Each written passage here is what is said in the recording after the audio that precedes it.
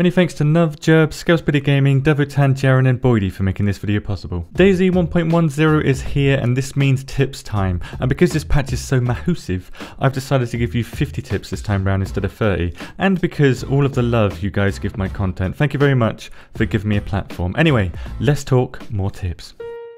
Sawing off the Mosin, double barrel shotgun and BK-18 now reduces their length so they don't raise as much. The flare gun is back and lights the ground in a 100 meter radius for exactly 30 seconds when fired into the air. Using it as a weapon isn't a possibility this time round as it does no impactful damage to players or infected. However, you can still use it to suicide along with being able to suicide with rubber slugs. Knives now become damaged much faster, but whetstones now require only 10% to restore one quality level of a knife. It's not possible to shoot through any player made wall or gate, but you can shoot through the floors of the watchtower. You can create a very powerful bomb using a stove and cooking pot or frying pan, detonating up to 6 grenades inside with a 20-second timer from Pristine. The V3S has been re-added and is called the M3S in blue, green and tan this time, but only allows 2 players maximum for now. The M3S will be best for transporting goods with its base building slots, but also allows you to carry up to 1400 slots worth of goods. Only fuel and a truck battery is required to start one, with the truck battery being very heavy and found in industrial locations. You can destroy a truck battery with 4 shots from the M4 or 3 shots from the Mosin,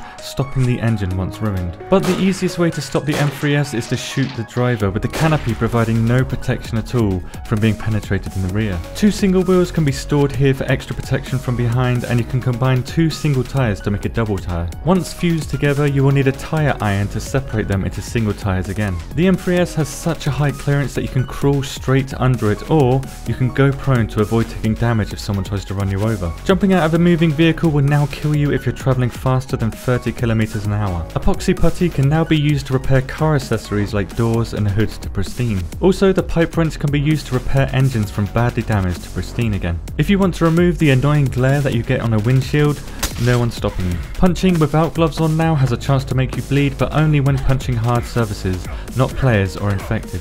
Punching with gloves on will reduce the quality level of gloves very rapidly against any surface, even players, but not with a can in your hands. Full damage now has a chance to break your legs based on how heavy you are and causes a lot of shock damage. Breaking your leg is not easy through full damage, but shooting someone in the leg with these high damage rounds has a very high chance to cause a fracture. This icon appears when you have a fracture, and if you try to run, roll or perform physical attacks, you will take a lot of shock damage. While you have a fracture, infected are super ultra extremely dangerous as they hit you to the floor with every single hit, meaning you can't fight back without a gun. However, if you make a splint using 2 sticks and 4 rags, you won't take any shock damage when you walk, and infected can't hit you to the floor. With or without a splint, it takes 15 minutes to heal from a fracture, and you can't pick up any heavy items during this time. If you can't make a splint, holding control on PC to walk inflicts no shock damage and also makes you look very drunk. Using codeine or morphine while you have a fracture will allow you to run further without taking shock damage, with morphine being the best. While you have a fracture and you're standing or crouched, your shock stat won't regenerate.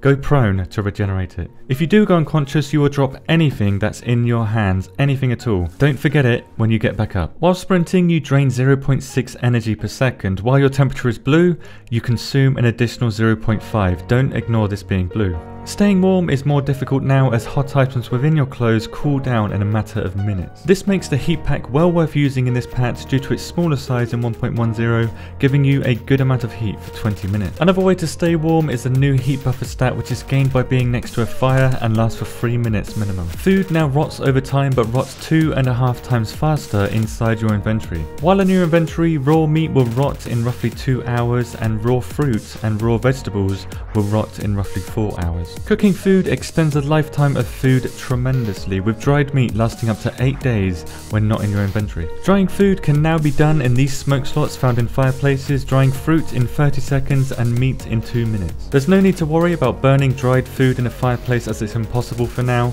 but dried food loses 90% of its hydration once cooked. The best way to cook food is by baking it, providing an increase of 75% energy compared to raw as seen here. When baking food with fat will lose 12.5% every time it cooks something inside the cooking pot. Rotten fruits and vegetables will still give you perfectly usable seeds. If you want seeds from a healthy vegetable or fruit, eat it until it's a low percentage because you still get the same amount of seeds. Zucchinis are now the best food to grow, providing 60 energy per zucchini now, an increase of 300%. 300%. To get a full white apple here, you need 4,000 energy now, and to get hydration, you need 2,400. Like drinking with bloody hands, eating with bloody hands now causes salmonella. Be careful of this. You can now skin animals with axes, saws, pickaxes, crowbars, and even a screwdriver, but melee weapons will now cause less damage to animals. Using animal skin and lime, you can craft leather, which can then be combined with a leather sewing kit to make the re-added bullsack. Killing infected on the coast now yields a much higher chance of getting life-saving supplies from them. Bonus tap! If you change from first person to third person very rapidly, your head is invisible 50% of the time,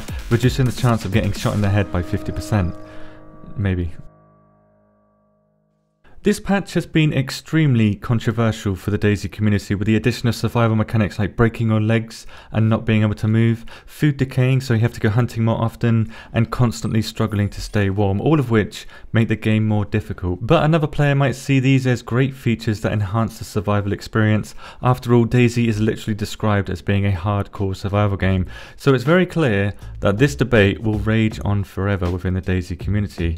Now, if you're struggling to survive in this patch, I've made a few videos on the survival mechanic changes in 1.10, and if you enjoyed this video, why not subscribe? I do tips videos like this for every single patch. Thank you for watching, and good luck.